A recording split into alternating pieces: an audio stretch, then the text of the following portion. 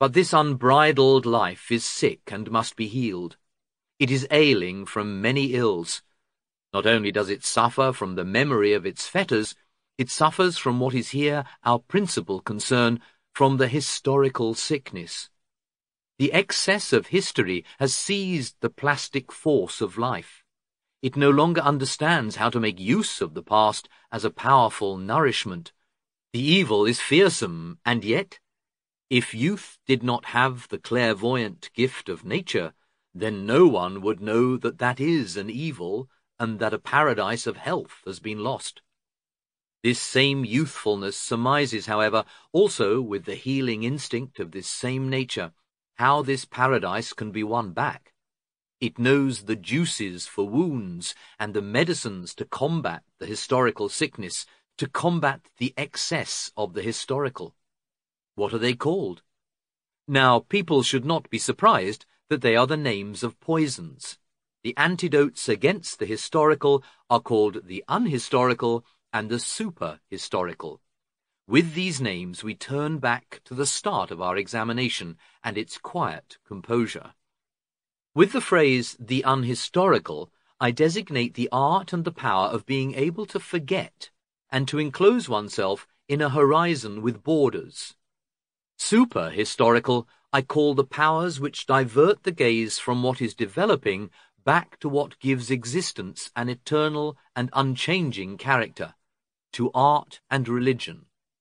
Science, for it is science which would talk about poisons, sees in that force, in these powers, opposing forces, for it maintains that only the observation of things is true and right, the scientific way of considering things, which everywhere sees what has come into being as something historical, and never as something that exists, something eternal. Science lives in an inner contradiction with the eternalizing powers of art and religion, just as much as it hates forgetfulness, the death of knowledge, when it seeks to remove all limitations of horizons and to hurl human beings into an infinite sea of light without frontiers, a sea bright with waves of acknowledged becoming.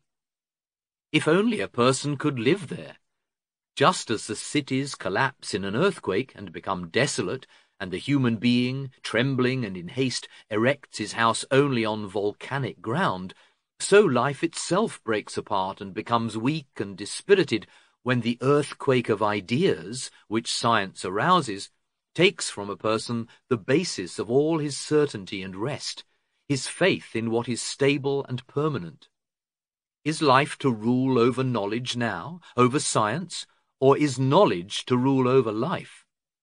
Which of the two forces is the higher and decisive one? No one will have any doubt. Life is the higher, the ruling power, for knowledge which destroyed life would in the process have destroyed itself. Knowledge presupposes life, and has the same interest in preserving life which every being has in its own continuing existence. So science needs a higher supervision and control. A doctrine of healthy life is positioned close beside science, and a principle of this doctrine of health would sound like this: the unhistorical and the superhistorical are the natural countermeasures against the excessive growth of history on life, against the historical sickness.